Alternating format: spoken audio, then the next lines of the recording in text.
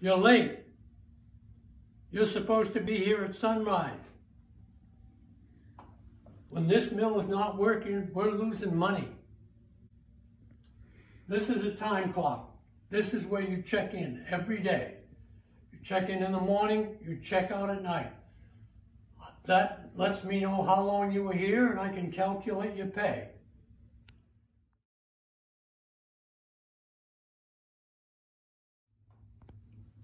I am J.P. Morin. I own this mill. And now that you've decided to work here, I own you too. We are behind in production. We are making socks for soldiers who are fighting in the First World War in Europe, and we're behind schedule. Those men need a lot of socks. This is a hosiery mill. As I said, we make socks. You're going to learn all the steps involved in making socks, because we have a lot of them to make. Look at your name tags. You'll notice that your name looks a little strange. It's because it's French, because the workers in this mill came from Quebec, French-speaking Canada. So most of them have French names, and most of them all speak French here in the mill. Look at your name tag again. You're going to notice that there's a job there. That's the job you're assigned to. But because this is your first day in the mill, I want you to understand all the steps in making a sock. So you're going to go on a tour with one of the supervisors who's going to show you each and every step so that you'll understand what we do here. Melodia Champagne? Oh, there you are. Melodia, I noticed you're a looper. Your mother was a looper. She was an excellent looper. She had great skills. I hope you work as hard as she did. Alphonse Dupont, where are you? I see you're a turner boy. That's the lowest paying job in the mill. But don't get discouraged. I have a lot of workers here who were turner boys when they started, and I promoted them, and now they're excellent workers and supervisors. I don't want to catch you goofing off. So now that you've heard from me, you're going to take the tour of the mill to find out what happens here and how we make socks. Good morning. I'm Delilah Champagne. I'm a finisher, but Mr. Morin sent me down here today so that I could show you why all these mills were built by this body of water. Now, you all know what this is. This is a river. It's the Winnipesaukee River, and it's very special because it comes from Lake Winnipesaukee. And you know what makes it so special? Let me show you the picture. Here is New Hampshire, and here is where we are standing right there. There's the river, and there's the lake. But this lake is very special because it's part of the watershed from these mountains that are surrounding it. Ossipee, Belknap, and Sandwich Domes. And it's a watershed because water doesn't just come from rain to fill it, because we live in the granite state. And the granite is very special because it's a rock that cracks a lot. So you know what happens up in these mountains in the winter? They have tons of snow. But when the snow melts, some of it evaporates, but a lot of it melts and goes into the rocks, and they find a place down underneath that's like another little river. So what happens is when they finally come down in these little rivers underground, they come to the first big open space, which is Lake Winnipesaukee, and therefore they are springs that pop up, and the springs feed this lake. So even if it's a very hot summer, this lake never dries up. Now, if you lived out west in the Rio Grande River, that becomes nothing but mud. That never happens. So not only do we have the Winnipesaukee River, now we have 20 mills right around Laconia, 50 mills all the way from here, and many, many, many more as it joined the Pemigewasset River, and then the Winnipesaukee make the Merrimack River, which goes through Manchester. I'm sure many of you have seen the mills around the Merrimack River when you're on the road. And then it goes into Massachusetts and Lowell, And those mills are famous also as historical, and then it goes to Newburyport and out into the Atlantic Ocean. So we are in a watershed because it's the water saved here, but because the water is always flowing and it's flowing downhill. So if you think about that, it gives it more speed, which is what the mills needed. And the reason they needed it is because they use that for the water power. We're standing by this river. Water's very calm, but you notice that there's something that's cement there, and you look at the sign that says danger. Because in 1790, there was nothing there but water going over, and that's a waterfall. There's a breach there, as you notice, and the water was falling. And there was no way to control it, but they had a water wheel.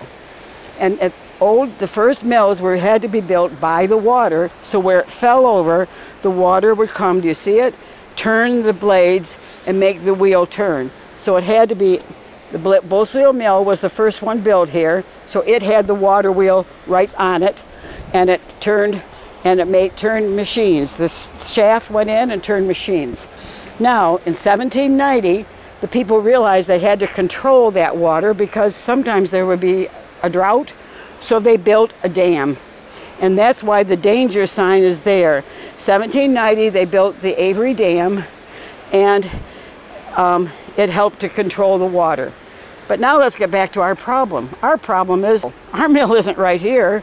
Mr. Morin had to find a way to get the water into his mill to turn the water wheels. And you're going to learn soon what happened to these water wheels. They weren't like this, they were like this. And I'm not going to talk about that now, but just so you can picture that. So what Mr. Morin did is he dug down on the bed of the river to start making a canal. He made his man-made river. They called it a sluiceway. And then they had to control how much water would go into his mill, into this smaller little river called a canal. And they built this system. And in the old days, there used to be a wooden gate, and they had those gears up there. So the gears made it easier to pull up the wooden gate. It became a metal gate, so the gears were even more important. So that's how, and then if you looked over there, that tells how deep the water was, and they could watch. It looks like it's pretty low right now because we are in a dry season. All right, so now we're going to walk around, and I'm going to have you look at clues so you can tell me where the canal went. Now you can see what this system works like, and if you look down here, it's all cement now, but where I'm standing was in probably a deep water. And I'm going to let you do a hypothesis. I'm going to show you this picture right now. This picture is taken right where I'm standing. Do you see this right there? Now look there on this building. What do you see there that you see here? You see an arch. So one time that the bricks were not in between the arch and the water, that was how the canal went underneath this river, and that made it strong enough. Now, look at what you see in this picture. I want you to make a hypothesis of how deep was this canal. What do you see in there that you might know the height of? Well, I hope you'll say a man. So you see this is all cleaned, and you'll know that the gates were down, so no water was coming in, so they could clean it. These are the machine fixers that were working to clean it. Now, the gates are down, and they're standing there picking up sticks and old fish and all sorts of things. How deep do you think it is from the base here up to the top of this? Look at the man. How many men about would be that up there? About 2 men. So that's what you have to guess. We don't know if they're 5 feet or 6 feet men. So it's either 10 to 12 feet is the depth of this water, and it would be right there. Now we've walked to the other side of the mill, so tell me the clue you see. Yes, the arch. Now where you see the stones, now remember, how deep was that canal? It was about 10 feet deep. And the sides were there just like it used to be. And we're all standing in water, but it's a little cold to swim. Now look over here. Mr. Morin was very smart because he had to get the water in there, and it was a pretty wide canal. Look over there. What do you think he did? What do you see on the side of you see 2 arches, correct? Well, 2 arches, look at them. Look at the height of this one and the width. Look at the height of that one and the width. What he did is he dug down so that the water would go faster, just like on a hose. You put your thumb on a hose and what happens? The water splits and goes further and stronger. That's what happened here, because he had 2 water wheels underneath there. And you'll learn about that the next stop, so I'm not going to get into it, but just remember that. The 2, and you'll see where they are inside. Now I'm going to take you so you can really see the water going over the dam, and I'll show you one other thing, so follow me. See, the dam was built in 1790, and to the right you can see it was repaired in 1949, and it might be getting fixed again because a lot of this is breaking. But that's what it looks like. Now you can see how the gates are halfway up, so the water isn't pouring over as fast, because probably right now, if you look over here, this is now the hydroelectric plant, which is where electricity is made today. And if you look over there in the water, you see how there's a whirlpool? That makes you know that the water wheel, it's not called a water wheel anymore, but it's called a turbine, is working. And then only one of them is working, so they didn't need as much power. So you see why they put the gate up? And the water wheel is turning and you can see the whirlpool. Notice how clear it is right here. Just notice the stones that you can see and the power that comes from having it be a dam and a waterfall. I just want you to notice this bridge. This bridge is what took the workers. This was called French Hill, and this is the boarding houses up there where all of our workers, many of them came from French Canada, from Quebec, and they spoke French, and they had a whole society of French people, French churches, French schools, French everything. So it was a very much of a separate, but they worked hard and they worked in the mill, and they would come running down here when that bell rang and hear the bell, and they would check in to say it was time to go to work. So I want you to be sure to realize that up there, those apartments, some of them were there from the 1830s and 50s. We're standing in the middle of this building. This is the dye house. And of course, because we're by a mill where you made socks, the dye is of course the color. It's where they got the socks, different colors here. And Mr. Moran would decide what color they need, and it was Christmas time and they were making red, but he wanted brown. So what did they do with the dye? They opened the window right here and they dumped it into the water. So what happened to the water? It became red. It would stay red 5 miles down the river. But it didn't just change the color. Everybody thought, oh, there's a lot of water, it's okay. But not only did it change the color, it killed the trees and it killed the fish. And that wasn't the only thing. People in those days had no place, so they would throw their bikes, they would throw old broken anything in there. And if you look up here, as you know, people were working there from sunrise until sunset. They had a place to go to the bathroom. If you look at that black part of the bridge, that was an opening, and there was a wooden outhouse outside. So obviously when they had to go to the bathroom, it would go down into the little canal that's underneath and go into the river. So not only did we have a dirty river, but we also had health problems. Another thing to look at this river, how beautiful it is right now. It's slow. 1963, when this mill closed, this was not able to be used. Everything was polluted. But today, it took until the 1990s, 30 years to clean it up. And now it is used for recreation, fishing, kayaking, and it's wonderful. So I have one favor to ask of you all. Just remember, when you're using the New Hampshire rivers and lakes, keep them clean. And remember to use them for swimming and recreation, and that's all.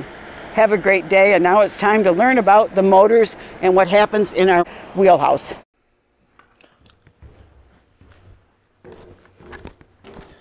Bonjour, my name is Gideon Mayhew.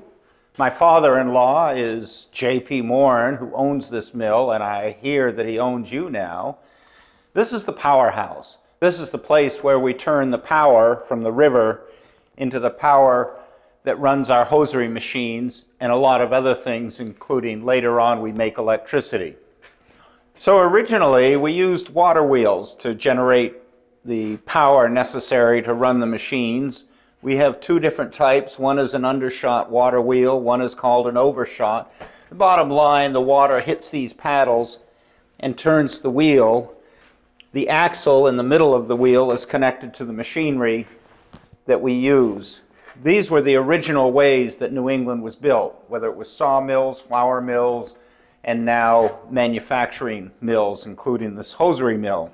With the water wheels is that when you have low water, they turn very slowly. And when you have a lot of water, they can turn so fast that they can actually break things. So the smart people in New England invented what's called a water turbine, and this is the way the Belknap Mill's turbine looked. Water would come in here and turn the horizontal blades, and they're all connected, and we'll show you how all that works. And that's much more efficient. So this picture here shows where the water, it's outside of the Belknap Mill, is entering the mill. And over here, you can see these the penstock where the water comes into the turbines. So the bottom line is this area down here is where all the water is, and the turbines are down underneath. Wait, what? Is that an eel I see down there? Oh my God. I've got to get some people down there to clean those out. Those come up the Winnipesaukee River every year and then get stuck in these gears down here, and we have to shut the whole mill down. Who wants to volunteer to go down and clean those? When the water is rushing through here, and by the way, on out to the Winnipesaukee River, it starts to turn this turbine shaft, and all these gears then connect with this bevel gear, which is metal. So what happens if something jams this up? If these metal gears break, you're talking about days and days of downtime. So they thought of something very smart. These gears here, these are wood. They'll slip in here, and if this comes to a halt, then those will break off before these metal gears will. So the whole point of having these bevel gears is to transfer vertical power into horizontal power. And if you follow this down, you'll see that this room here actually had 3 turbines that were interconnected along this long drive shaft and down to those pulleys, which eventually we'll get to. So I want you to just put in your imagination and realize we are taking the water flowing under the mill, we're taking it off the Winnipesaukee River, through the mill, through these turbines that turn like this, and then turn it at right angles through this bevel gear onto this drive shaft. So this image shows the machine shop, and you can see these long belts. Belts are made out of various, generally cowhide that's been tanned and cut. And what you see here are the shafts, the rotating shafts. Eventually, if you followed those shafts and more belts, you would end up back down in this room where the river is delivering you mechanical power. So we see in this picture, it's hard, these faint lines. There's a shaft here, just like we saw in the machine shop. Only what they're doing is they're coming down to the floor where you have another pulley, and that's running each of these hosiery knitting machines. And you can see in some of these other pictures all the belts and pulleys. This is a good example right here. You can see these belts and pulleys. I gotta tell you, this was a noisy, crazy place. Things were moving. You just had to really keep your wits about you. And if something broke, you could get into a real tangle. So if they had a problem, they'd take a sock and put it on top of their machine so that they could come down the line and see that this machine needed fixing. So the big problem with mills during the 19th century was they created a lot of dust, which is very flammable. And the workers needed light to see, and that's why you see all the big windows in the mills. But then they began figuring out how to convert rotary power to electricity. And in 1918, Mr. Moran invested $12,677 to bring electricity to the mill. In fact, it was so successful that he was able to sell excess power to the city of Laconia. This is the main control panel, and when they had too much power, then they could send it into the city of Laconia. Otherwise, they would keep it here in the mill. The electricity is one thing, but we still have to get the power out of the river, and we do that through these bevel gears and these hydro turbines down there. But how do we regulate the flow of that? We have up here, we have a speed governor. And if you've ever seen a skater in the Olympics, and when they want to go fast, they bring their arm in, and when they want to go slow, they put their arm out. That's how a speed governor works. These go in and out. And that's important because we don't want the power on the other side to be constantly changing, or they're going to have you're going to have a lot of drop stitches in that machinery. It's important that the power that comes out is absolutely steady. Here we are. This is one of the big drive wheels. But I want you to keep in mind that the way this wheel gets turning is through our hydro turbines, which take the power out of the river, connect it through bevel gears to the shaft, the main shaft right here. And that's then we're going to put belts on these and run them up through the mill, through holes, and through every part of the mill. There'll be those belts and shafts that you saw in those pictures down below. However, not only did we have belts directly driving machinery, but we also had belts, once we electrified this, running generators, electric generators, with the belts right off one of these main pulleys. These rotate iron cores in coiled wires, and that generates electricity. You can ask your physics teacher about that. These belts, sometimes they break, and you can see how they have to be clamped together. These things keep moving. If you're not careful, you could lose a finger.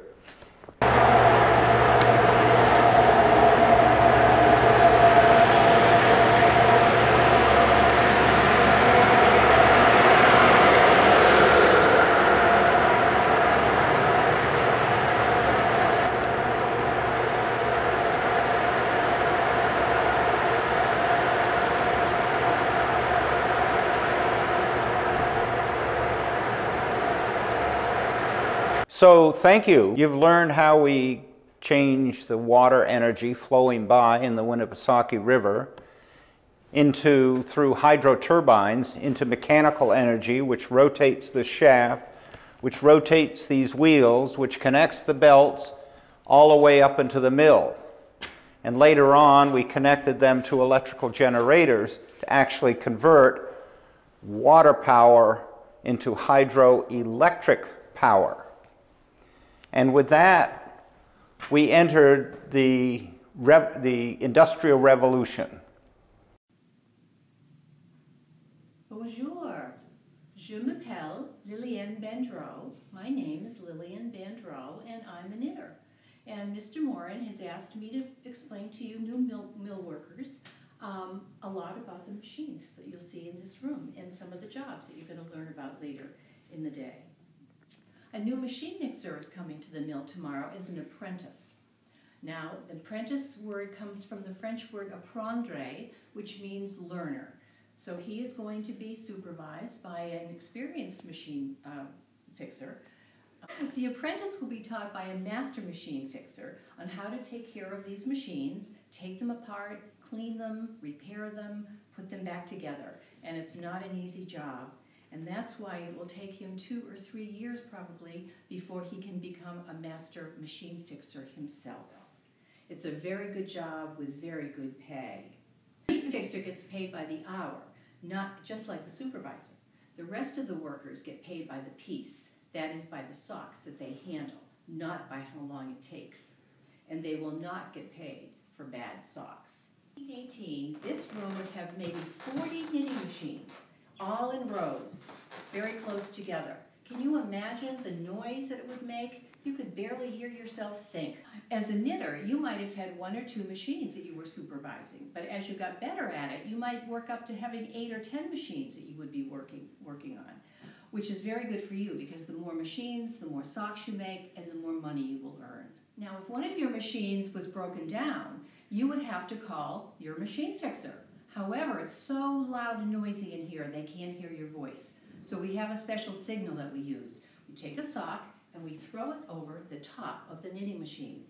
That way, the supervisors and the machine fixers can look across the room and notice which machines were having a problem and can fix them right away.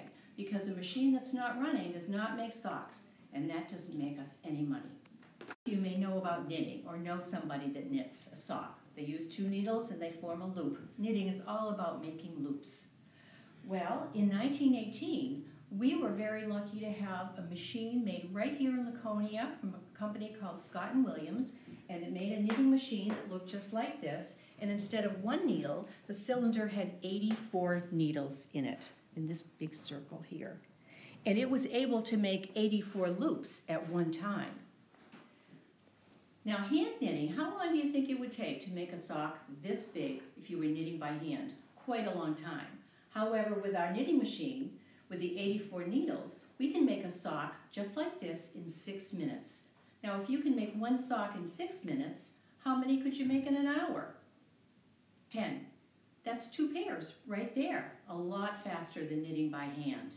As I explained to you earlier, our knitting machine has 84 needles in it, and they're latch needles. And I have a replica here to show you how it works. It has a little arm that comes up right over the top and forms the loop. There are 84 of these large needles in each machine going up and down, and they make 84 loops in 1 circulation. Nowadays, the knitting machines are run by computers, but back in 1918, we had a manual way to program the machines, and here's how it works. If you look at this chain on the bottom of the machine, it rotates through the machine, and it has different spaces and different knobs all around it, and it literally tells the machine when a change needs to be made. For example, a change in color or a change in size. Now, the knitting machine starts knitting the sock from the top. The first thing, rotation, it makes a welt or a fold at the top. And then, as it goes down and changes color, as I explained to you on the programming chain, you'll hear a sound effect, click, click. And that tells the machine to change the color of the yarn. So we go from green, and we hear a click, click, and then it's red. It's green again, click, click, changes to red.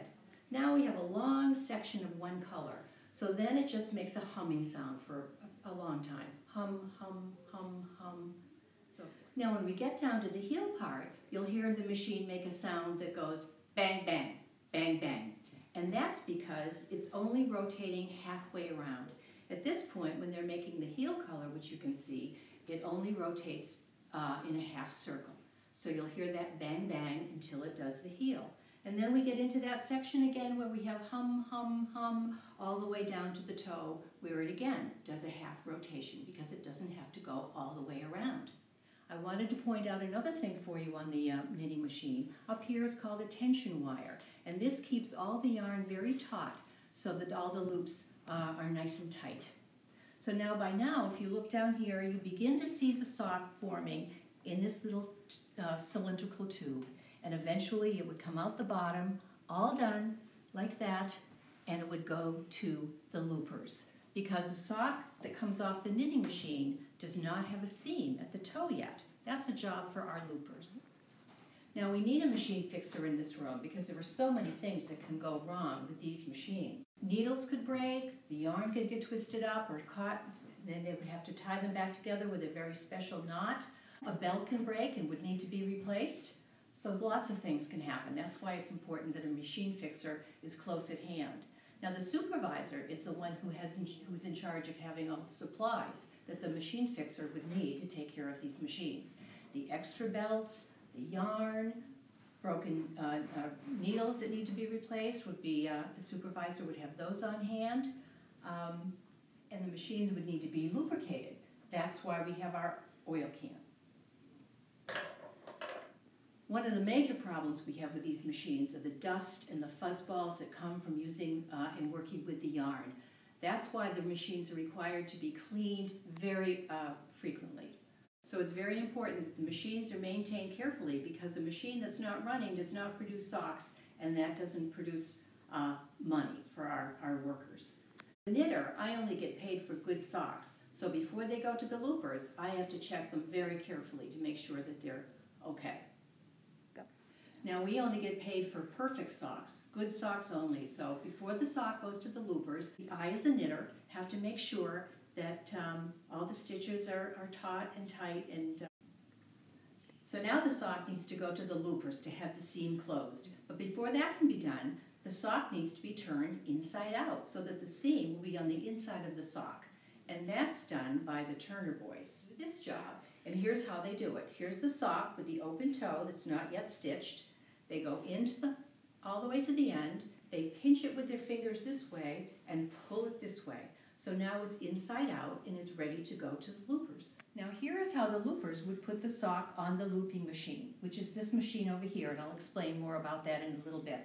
But these all have needles, and they simply push the yarn onto the needles all the way around like this. Now they're very careful not to stretch it like this, because that would stitch a very wide toe, and that would not be considered a good sock, so we wouldn't get paid for that sock. So very carefully, again, they put it on the needles like this, with only about 1/2 inch on the top, and then I will explain how it gets stitched as this machine rotates it around. Now, being a looper is a very difficult job. It takes a long time to learn how to do it. You have to have very good hand-eye coordination, and that's why loopers get paid more money for their skills. And sometimes a very good looper will be allowed to have a machine at home to do part-time work. That might be because a worker was married and then had to be home taking care of her family. Mr. Morin would let her have a machine at home to do some work. So looping was a very good job to have here at the mill. Now I'll explain how this looping machine works. I told you about all the needles and how the looper puts the sock on the needle right here.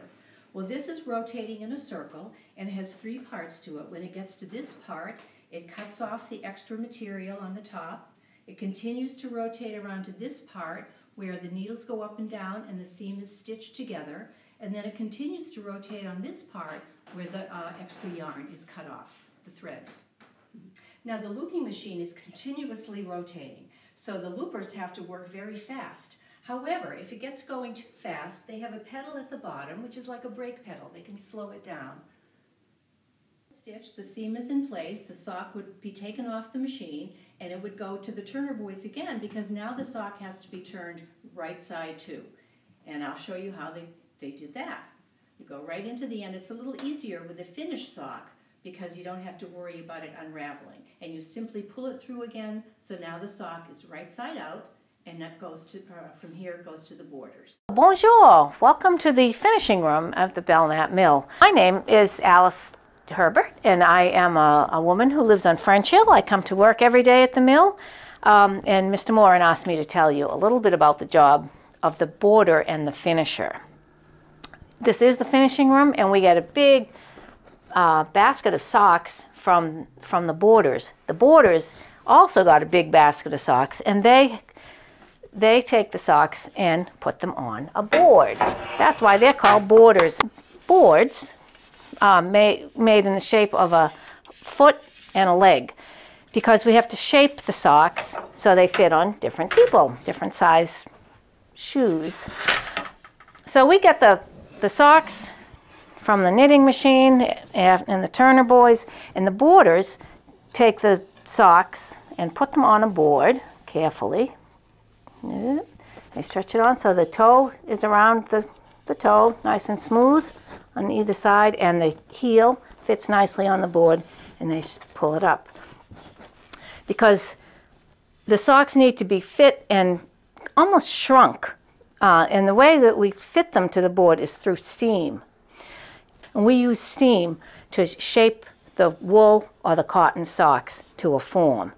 Water and the steam from that is coming through this pipe throughout all these lockers. And the border the boarder, the man, the job of the boarder is to put the sock on the board, and 5 boards go into one locker. And one man has 10 lockers he's in charge of. So he puts 5 socks in, goes to the next locker, puts in 5 down, and so he has 50 socks in there. When he's finished that, he comes right back to the first locker and takes out the socks and just puts them in a basket for me, for the finisher, to look at.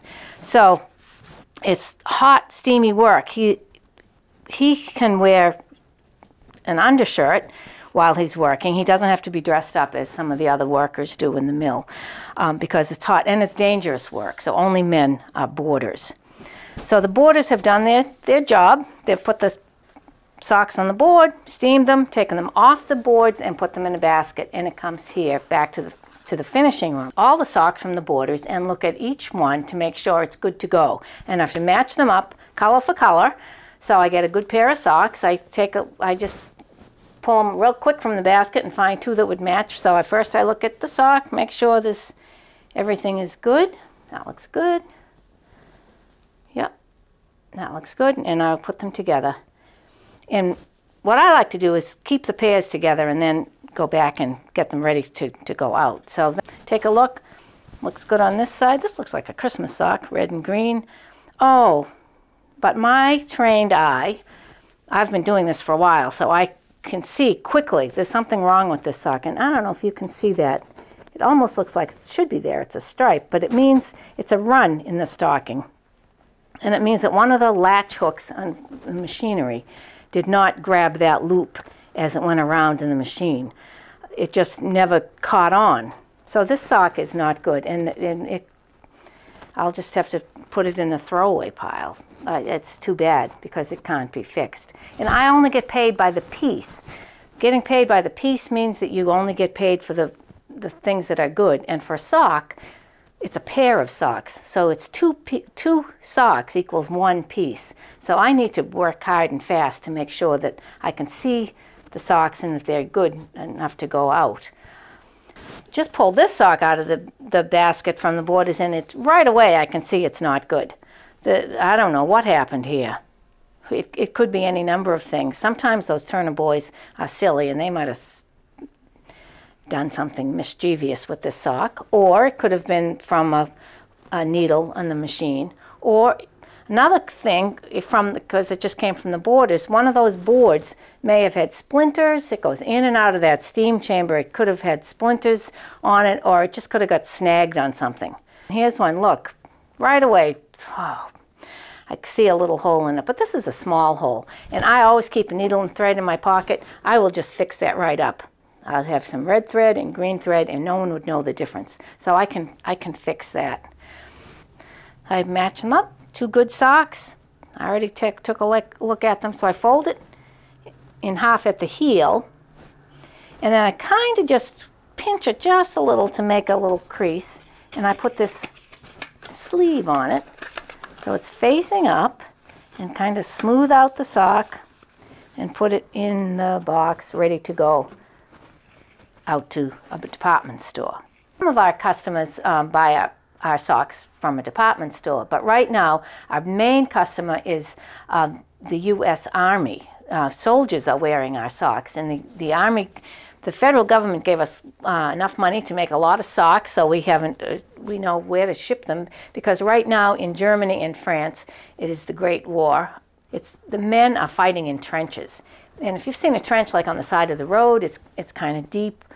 But these trenches were dug specifically for men to fight. So they're very deep trenches over the men's forehead, and they're dug right into the ground. And the men got this horrible disease. It was called trench foot. Trench foot is a disease where an infection sets in. First starts in between the men's toes when their feet are wet. It's not pretty. Some men actually had to have their toes cut off, and some even their whole foot, because it was a horrible disease, trench foot. But then this year they figured out that it was because of the wet feet, standing in the mud. And if the soldiers had dry shoes and socks, they would not get trench foot. So our job is to be sure to that all the U.S. Army men have nice dry socks to wear. And they have one pair on their feet and another in their bag, so they can always take off their wet socks, dry them, and then have nice dry socks to put on. And trench foot has been eliminated when people figured out that that was the reason for it. It's an important part of this mill to have that job to supply socks to the men. Here we are right now. We're underneath the roof in these small little windows up here. And in the mill, these little windows, and there's storage space in the roof under the windows, and it was just for storage. They didn't do a lot of working up here in the 4th floor. But the other 3 floors were all part of the working mill. And you can see this is the end of the mill, and this is the side of it. It's all these windows, which I'm sure you noticed when you saw it, tall windows with lots of glass. And it's kind of the shape like of a shoebox or a rectangle, because in order for the light to get to the middle of the building, we needed lots of windows, and we didn't want a wide expanse, needed a narrow expanse. So that's why mills are narrow and long, to get as much light in as possible, all these windows here. This brick mill was built in 1823. Before it was built, right on the same place there was a mill made of wood, and it burnt down. But fire is still a concern, because even though the outside is made of brick, we have wood floors, we have wood beams, and there's a fire hazard. The embers from the coal-burning furnace can come up and land on the roof, and we're concerned about fire with all the lint and the cotton fibers that are in the mill. It is a concern. There's always a bucket of water on each floor in case a fire starts. And if the embers come out of the chimney, sometimes Mr. Moran would ask one of the men, only a man, if he'd be interested in coming up through the bell tower up here, walk along the roof to a ladder end with a bucket of water and wet down the roof to make sure that no fires started. Women couldn't do that, and it had to be a strong man to do it, but that was a job to consider. Speaking of the bell tower, this bell tower, and you probably saw that in the picture too, we're so fortunate to have it. The bell itself was forged by an apprentice of Paul Revere, and it rang in the morning to get people to work. At sunrise, as Mr. Moran said, when the sun came up, that was time to go to work. The bell would ring, and people would know it would be time for work. Bell rang again around noontime, and it was time for lunch. Some of the workers could walk home for lunch, and but they knew by the bell that it was lunchtime. And then it rang again in the evening when it was time to go home. And most of the mills had bells, but we're so fortunate to have this lovely bell here. And the reason that people paid attention to the bell was because nobody can afford watches. Only Mr. Moran or some of the supervisors might know what time it is. But the rest of us, the workers, we can't afford things like that. So we have to listen for the bell to know when it's time to start work and when it's time to get going home. Thank you so much for coming to see the mill today. I hope you enjoyed the tour. We are so lucky to have this building to work in and to enjoy. So enjoy the tour, and I wish you well. Au revoir. Okay, I will see you tomorrow at sunrise for your first day of work.